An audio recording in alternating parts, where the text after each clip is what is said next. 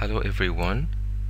Uh, this is an orientation lecture for the Australian Dental Council practical exam. Um, I will start with first an overview. Um, the practical exam will be conducted on 2 days.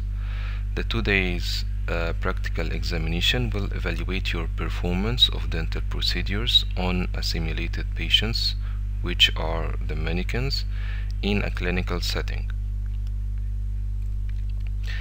At the start of each day, you will be given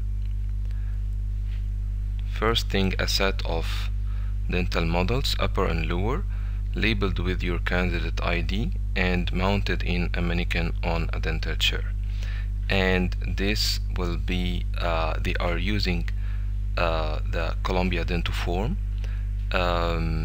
You need to visit Columbia website to know the specific numbers of these models, and you can buy the models from Columbia USA or from One Dental in Australia. Both of them have these ADC models. The second thing that you will be provided in the exam day is the task list.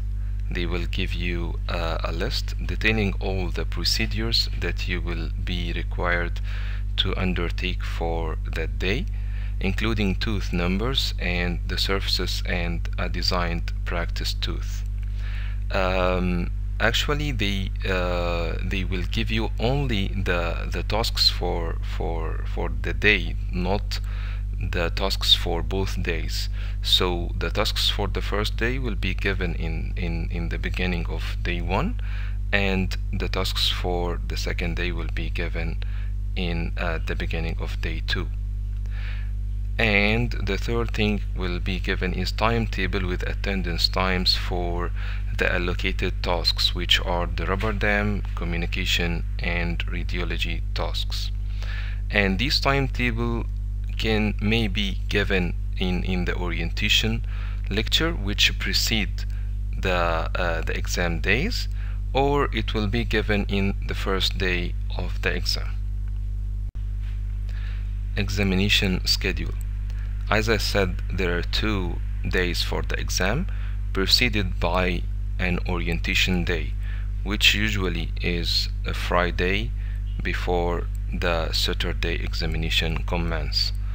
So it is a lecture usually conducted by an examiner. It will be from 2 to 3 p.m. Then on day 1, the practical examination starts. First, you will have a registration from 7:30 to 8 o'clock. At this time, you have to provide your proof of identity to get an ID, which will be clipped in your gown throughout the exam on day 1 and day 2. Then from 8 to 8:30, orientation and instructions. The examiners will tell you some instructions for the exam, and they will take you inside the venue to show you the different bays for you, and you will be directed to your bay depending on your candidate number. And also at that time, for the orientation and instructions, they will give you the task list, which we discussed previously. Then from 8:30 to 9 o'clock, this is a very critical and important time. We will talk about that in the next slide. It is bay setup and model check, and we will discuss that in details, what we are going to do in this half an hour. Then completion of task list from 9 o'clock to 4:30. So in between these from 9 to 4:30 you will be given a break. Actually it's a 45 minutes break, and you have to leave the bay at this time. Mostly it is around 12 o'clock or 12:15. So it's in the middle of the day. You have to leave the bay and come back when these 45 minutes ended. The second day is similar to the first day in the schedule. Also examination registration, half an hour. Then there is no orientation, so directly you will start. There is also base setup and model check, half an hour. Then you will start earlier than day one by half an hour, so you will start 8:30 and finish by 4, and including 45 minutes break. So now we will talk about the base setup and modular check. What exactly we need to do in at this half an hour. First of all, in the exam, it is your choice to bring any of the materials you like or use the materials supplied by the venue. But you shouldn't bring any instruments, and you must bring your own bears. It is recommended to carry with you all the materials that you are already using in your practice for the exam, for two reasons. First reason is to avoid wasting time bringing the materials supplied by the venue from the place they put. However, the place is not so far, but it will be waste of time if you forgot to bring the materials at the beginning, and at the beginning of each task, between tasks, if you have to go outside your bay and bring any material, you have to take out your PPE. So you have to take out your gloves, your mask, and your eye protection. However, you should keep your gown on throughout the exam if you are not leaving the venue. This will waste time for sure if you are going out and coming back many times during the exam. The second reason is to avoid any surprises from materials that you are not used to, like amalgam setting time, composite. These materials, it's better to use the materials that you are using in your practice to be familiar with them and know the exact setting time, how many seconds do I need to triturate amalgam, for example, and so on. So you will be given half an hour for base setup and model check just before starting the tasks. As we said in day one, it will be from 8:30 to it will be from 8:30 to 9 o'clock, and you will start at 9, and in day 2 it will be from 8 to 8:30, and you will start tasks at 8:30. For base setup, you should arrange your stuff and follow infection control guidelines by designating clear, separate clean and dirty zones. And this is important for infection control task. For model check, you have to do 4 things need to be checked. First thing, that your ID is labeled. ID number should be labeled on both upper and lower jaws. Second thing, the assessment teeth and neighboring teeth injuries. You should check the teeth that you are going to work on for any injuries, and also assess the neighboring teeth for any injuries, because only at that time, if you find any injuries at the teeth that you are going to work on, you can raise this to the examiner's attention. So you can report that to the examiner, and he can report that in the form suitable for these things. Third point is gums injuries. You have also to check for gums injuries, but only the gums also surrounding the assessment teeth. For example, if you are going to do porcelain fused to metal in upper canine, it is very irrelevant to report an injury in the lower canine area, for example. So only you need to check the gums for any injuries near the assessment teeth. The last point is assessment of teeth mobility. Also here, assessment teeth mobility, it means that you need to check for mobility of the assessment teeth that you are going to do. Assessment teeth means that the teeth that you are going to work on, so they will give you a specific tasks on a specific tooth. Each task will be on a specific tooth, so you have to, this is called assessment tooth, so you have to check these assessment teeth for injuries, mobility, and surrounding gums injuries. And we will talk about types of teeth used in the exam.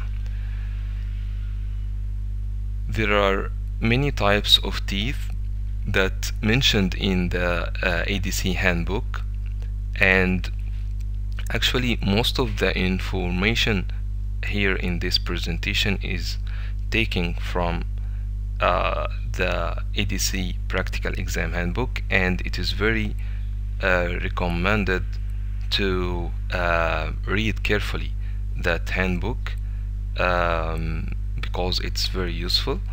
Actually, the teeth that was mentioned in the handbook are plain ivorine teeth, cavite simulated teeth, caries simulated teeth, endomolar teeth, and enamel dentine teeth. However, not all of these types came in previous exams. Only one didn't come, which is enamel dentine teeth, didn't come before, but the first 4 teeth came in previous exam. However, it is not it's not fixed that it will come or not in the coming exams. They may include these all the kinds of teeth, or they may include only some of them. There is a post on my page on Facebook. My page is named ADC Pass Ticket. I will also share a link below this video. You will find the link. You will find a detailed post about the types of teeth used in the exam. Assessment tasks. You will be required to perform 13 tasks from the following list: restorations of prepared teeth, Class 2 composite resin restoration, and Class 4 composite resin restoration, and Class 2 amalgam restoration. For the preparations, Class 3 composite resin preparation, Class 2 amalgam or Class 2 composite resin cavity preparation, only one of them, full gold crown, metal ceramic, porcelain fused to metal crown preparation. Then endodontic access on molar tooth, fabrication of a provisional crown for a prepared tooth, clinical communication, and this is one of the allocated time tasks, taking nominated radiographs in a mannequin, also allocated time task, and applying a rubber dam, which is also allocated time task. For the clinical communication and rubber dam, they are coming in the same day. Each one of them will take 15 minutes, and the rubber dam will be on the other day and will be given 30 minutes. Then infection control, which will be monitored and assessed throughout both exam days. Record keeping which didn't come till that moment, till now, didn't come in previous exams. The rubber dam communication and infection control tasks are assessed by examiners on site, but all the other tasks are assessed by ADC back in Melbourne. Assessment criteria. You will receive a score for each task based on the assessment criteria. It's either satisfactory, borderline, or unsatisfactory. Most of tasks have 3 criteria to be assessed. If the task will be scored as borderline for any of the 3 criteria, then the overall score of this task will be borderline, and the same with unsatisfactory. We'll take the following task as an here we will take this as an example. This is a criteria taken from the ADC handbook criteria for full gold crown preparation. You can see here there are 3 criteria: path of insertion and taper of preparation, preservation of tooth vitality, and finish and margins. If you can see here, there is ideal, satisfactory, borderline, and unsatisfactory. Unfortunately, according to the new system, now if you got minor undercut, for example, in your preparation, which is only one of the borderline criteria, and all the other criteria falls below the satisfactory, unfortunately you will be scored borderline for the task. So be aware of this and try as much as you can to avoid borderlines and for sure also unsatisfactory criteria. I would recommend all of you preparing for the practical exam to read carefully all these criteria for each task, which are in the ADC practical exam handbook. Read them carefully and remember them by heart because they are very useful in your preparation.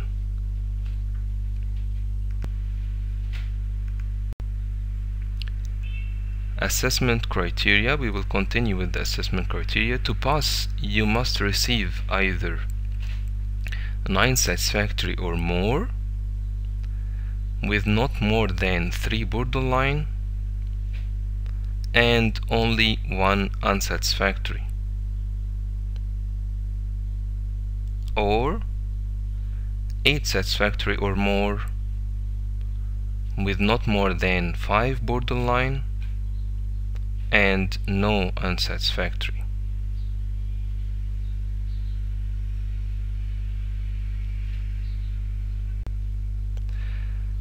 Time management in the exam. Actually, time and stress are a major rules in passing in the exam. If you could manage time and manage your stress in the exam, you will pass definitely. In the exam, you should manage your time carefully, although there is plenty of time to do tasks, but it goes so quickly, especially if you are working slowly. While you are practicing before the exam, you should do tasks with time frame. You will have approximately 6 hours in each of the exam days to do tasks freely without a specific order. This 6 hours is after deducting the allocated time tasks, which are the rubber dam, X-ray, and communication, and the break time. You should divide these 6 hours on the tasks given in the day, which will be 4 tasks in one day and 5 tasks in the other day, which actually is a good time. So it's like 6 hours for 4 tasks or 6 hours for 5 tasks. And if you exceed the time for the task, better to leave it. So it means that you should in your mind, you should know what is the specific time in your mind for finishing this task. If you have 6 hours for 4 tasks, you should know when you will finish each task. For example, we mentioned that also before, in you will find it on my page on Facebook. We give each of the tasks the recommended time, so it's like a time frame for each task, just as a guideline to you to know how you are going to deal with the time in the exam.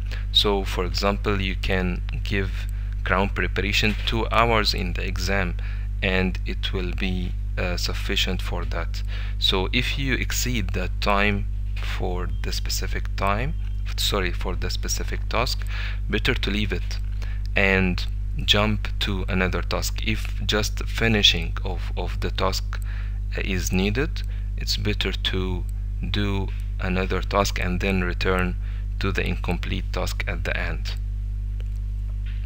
It is also recommended to simulate the exam situation during your practice by doing tasks sequentially in time frame as in the exam. So to do like a day 1 and day 2 and start at the same time of the exam from 9 a.m. and finish by 4:30 with 45 minutes break, which is called mock test. You can do these mock tests in your practice by yourself, or you can do it in a training institute, whatever any of these options available for you, you can do it. Stress management in the exam. Stress is one of the most important things that can ruin your work in the exam if you couldn't control it. The exam setting itself isn't stressful, it is only in your mind. I believe that stress in the exam results from two main reasons. Firstly, an anxiety and fear that you may make irreversible mistake or mistakes which may ruin your task or tasks or your whole day, and this can be easily overcome by your faith in God and trust in yourself, plus thinking positively that you are going to nail the exam whatever happens in the exam. Another important point, you must prepare yourself for any surprises that may happen in the exam, preferably by practicing on all the possibilities that may come, or at least prepare your mind that you will accept any surprises and you will be able to manage them. Another related point, that if it happens and you do a major mistake in the exam which ruined one task, it's still okay, don't panic. Don't let it ruin other tasks as well. Forget about it and do your best in other tasks. You may have only one task unsatisfactory and it is a pass at the end. Secondly, time factor. If you are experiencing shortage of time in the exam, please don't be stressed, as you may do a mistake while you are stressed, which may take more time to be corrected. Don't work while you are under stress because of time, at least for the tasks that mistakes might be incorrectable, like crown preparation, cavity preparation, and endo task. If you find that you cannot control your stress, it's better to do some kind of, I call it, reversible task, which can be corrected, like any restoration, class 4 composite restoration, class 2 amalgam or composite restoration. Be confident and work relaxed, and good luck. Thank you all. Hopefully you find this lecture of help. Good luck.